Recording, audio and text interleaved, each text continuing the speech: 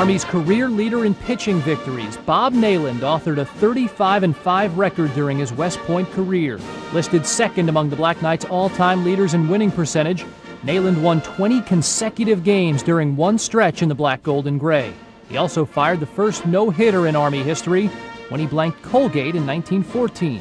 An undefeated heavyweight boxing champion for 3 years running in the Corps of Cadets, Neyland also lettered in football and was a member of Army's undefeated 1914 club.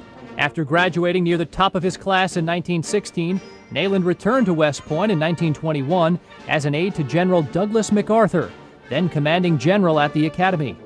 He also assisted in coaching football, baseball, and boxing at that time, before assuming duties as head football coach at the University of Tennessee in 1925. During a legendary 21-year coaching career in Knoxville, Tennessee, he compiled an overall record of 173, 31, and 12. Today, the Volunteers football stadium is named in his honor.